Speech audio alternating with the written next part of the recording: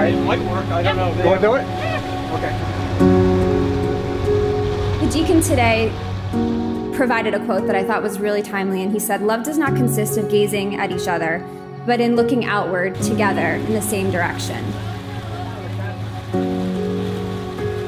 This commitment of shared values, of looking outward together, is precisely what makes their relationship successful, and it will keep it strong for years to come.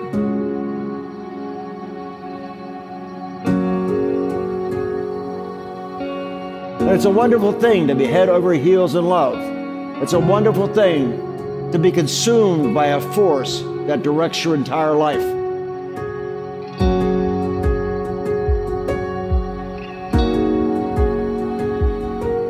And I've asked a lot of different couples the secret of long married life, and we get a multitude of answers. Never sweat the small stuff, and always go to bed happy.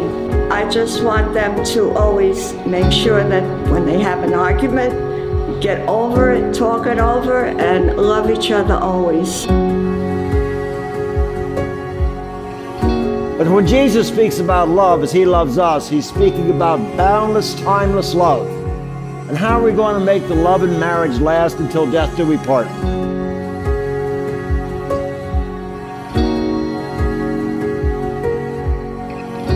You see, a successful marriage requires falling in love over and over and over again with your spouse.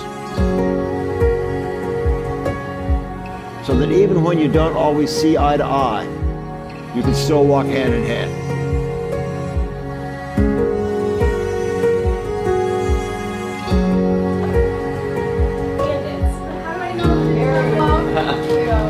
Always.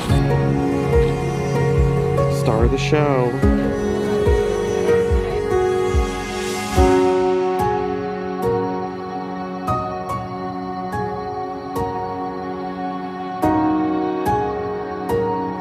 Since I met Anthony, he has always been extremely warm and welcoming to me and my entire family. Anthony, I think I speak for everyone here when I say that we all love you for being such a great partner to Jess, and we all want to marry you. In you, Jessica's found a perfect partner. With all your wonderful qualities, you're a man of integrity, love, thoughtfulness, and devotion to family.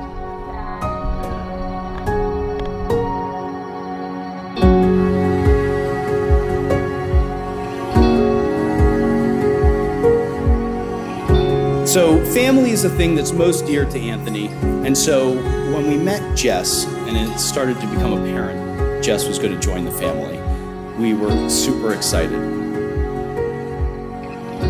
As most of you parents know, when you have a child, your world's never the same after that. Same has been with Jessica.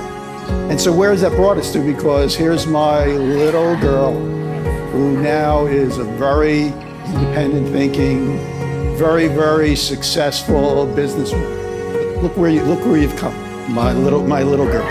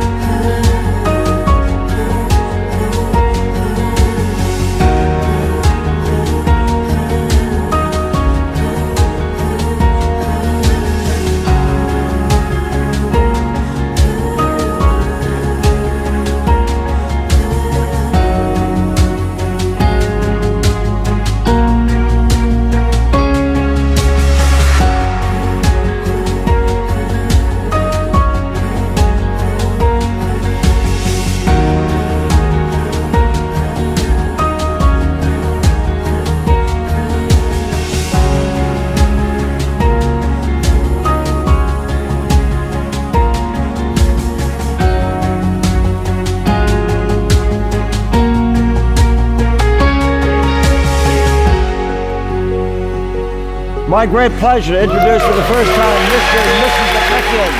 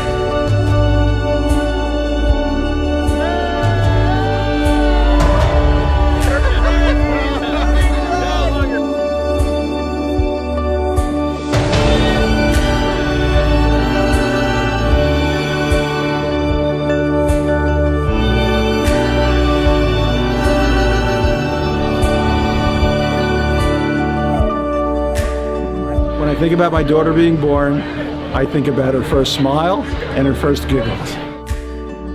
I distinctly remember the eye contact that we made. Jessica looked directly into my eyes, and there was an immediate bond.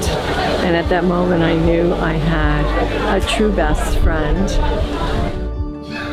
Now you're making me cry. I didn't know if I was going to have a boy or a girl, and when his little head popped out and I saw it in the mirror up there, and I said, oh, thank God, I have a little boy. I was so happy.